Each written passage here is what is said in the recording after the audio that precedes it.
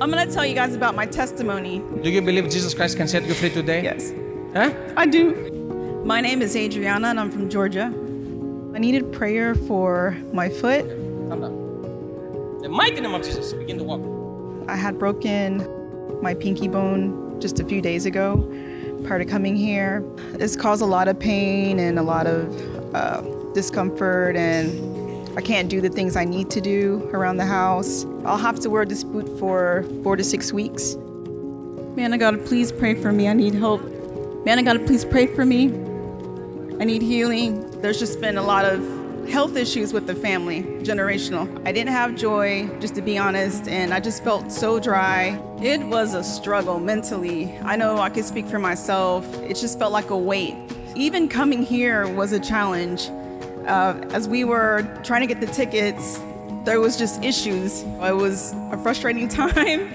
I was walking quickly and I didn't look where I was going, and I hit a heavy box and I completely broke my pinky toe. It made me more determined because I knew there was opposition there, that God had something for me here, and it was waiting for me here and my family. So it made me more determined to go. I broke my toe before the trip here. The enemies made it challenging for me. I'm praying for my spine to be straight, and also for mentally been having problems learning, retaining information since 2020. So I was very nervous. My heart was pounding really bad because I didn't know what to expect, but I was ready for it. I felt at peace. Now you have come to this arena of healing. Amen. Do you believe Jesus Christ can set you free today? Yes. Huh? I do. You believe? I believe. Okay. Stand up. When he told me to get up, I got up. I took off the boot. I could kind of walk. It was me stepping on my tiptoes that I couldn't do. Okay.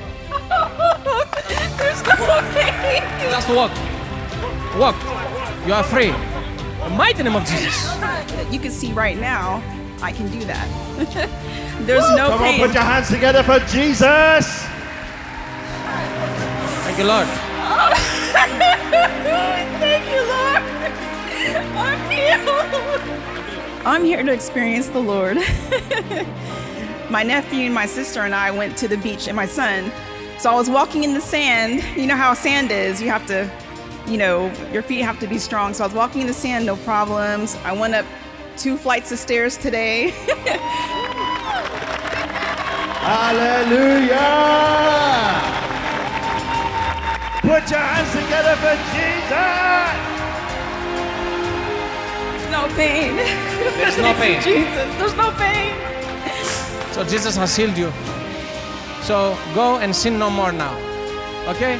Follow Jesus for the rest of your life. Thank you, Jesus. Thank you, Lord. What are you going to use these crutches for now? Well, I don't need them.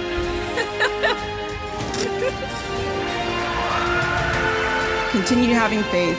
I know many of us are here today because there's issues and problems. Just keep praying and keep having faith, because when you pray without ceasing, you're telling God that you're leaning into Him and you're depending on Him for your breakthrough, and God already has your breakthrough for you. And if it gets tough, you press in even more.